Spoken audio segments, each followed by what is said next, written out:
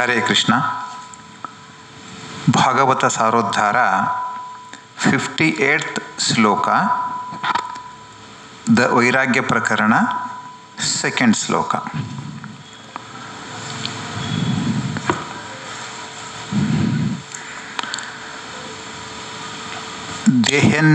देह विवरे जठराग्निनाश्रु ग्विन्नूत्र कूप पतितो वृषतप्त देहः इच्छन्नितो विवसितुं गणयन् स्वमासान् निर्वास्यते कृपणधीर्भवता कदानु.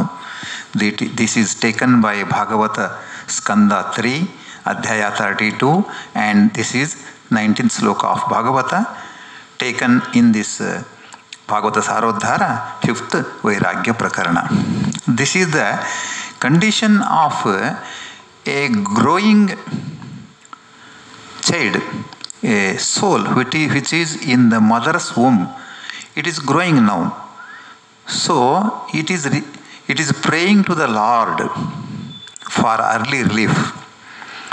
So what are the details we will come to know in this sloka.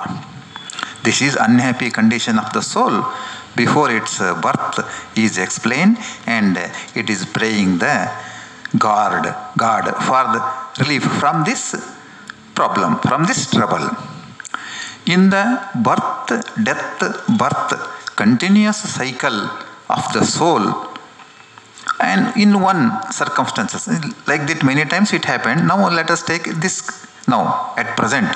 The soul is entering the mother's womb, mother's body. It will grow in mother's womb.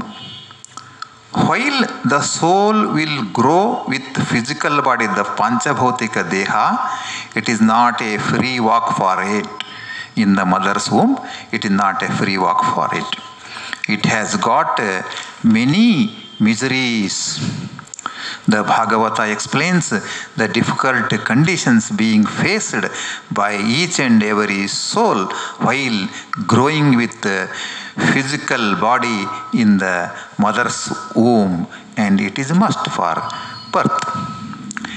It is in the enclosure of flesh and blood of the mother's body, again to say in the covering of urine, fecal matter, and so on and so on. The growing soul's body with these physical materials is subjected to constant burning heat of digestive organs of the mother's body. It is natural.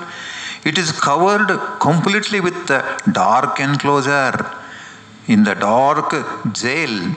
In such a pitiable condition, the soul is awaiting for expulsion from the mother's womb at the earliest.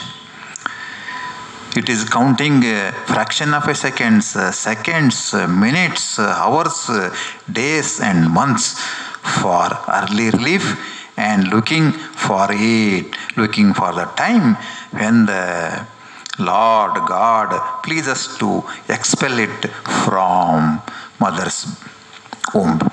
But once it comes out from the mother's womb, from the misery faced in the mother's womb, whether the misery ends permanently, whether the baby now born come out from the mother's womb will be very happiest person, let us know it from next sloka onwards.